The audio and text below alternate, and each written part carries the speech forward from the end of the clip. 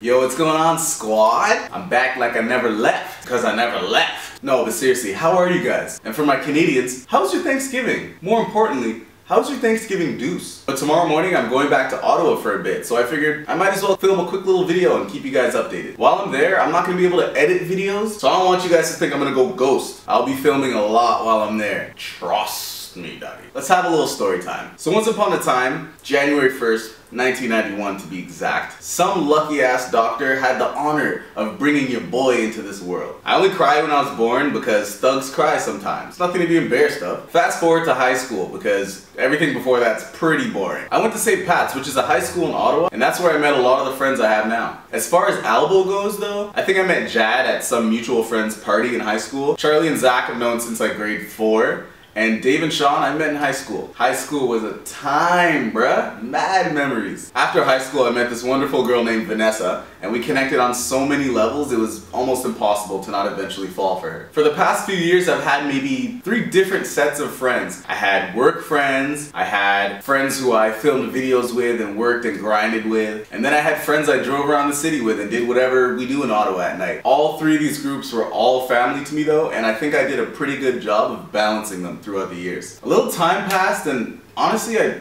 just started feeling stagnant in Ottawa. Luckily Vanessa was feeling very similar, so we just up and moved away. This was a huge step for 3 reasons. We moved out of our family homes, we became a couple that lives together, and we both moved out of the city that we grew up in. Yo, this isn't one of those whole like, oh I came into this country with 8 cents in my left pocket and a dream and I made it kind of situations. I definitely saved up a bunch of money before coming here. I even had to swallow my pride and get a really shitty but high-paying job just so I can afford to come here. Before I moved, Dave was really pushing me to start a YouTube channel. Like every couple weeks he would just hit me up like, why haven't you made one yet? Are you making one yet? Are you gonna make one? Film one right now. Show me. Show me what it looks like. I guess he just figured I had the chops. I kept making excuses every time he would ask until finally I couldn't really dodge the situation anymore and I just made one. I never would have thought that like 3 months later I'd have over 3,000 subscribers. That's crazy. I haven't even taken it in yet. But yo, I can stay up till 2, 3 in the morning editing videos all I want.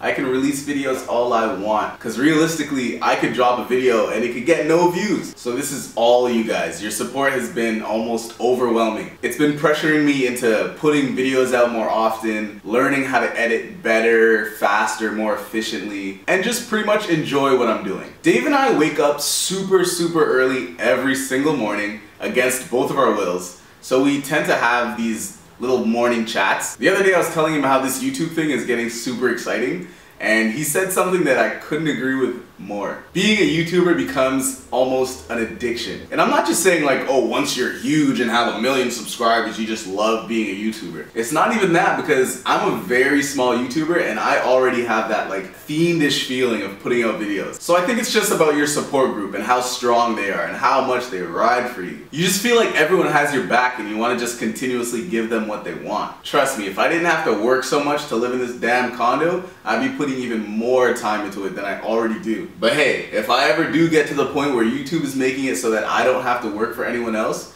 and I can devote 100% of my time into this, ooh-wee! I'm gonna be firing off videos like mud. Anyway guys, I just wanted to drop a little video on you. I just came back from the gym. I'm starving. I'm gonna go flick the wrist back there in that kitchen and get ready for this trip tomorrow. And yo, by the way, if you guys want to get more personal with me, you know, besides just these YouTube videos, I definitely recommend you follow me on Twitter and or Instagram. I'm a straight savage on both of them, and you might get a laugh out of it. You guys are the best fan base ever. Say it with me, don't sleep, fam.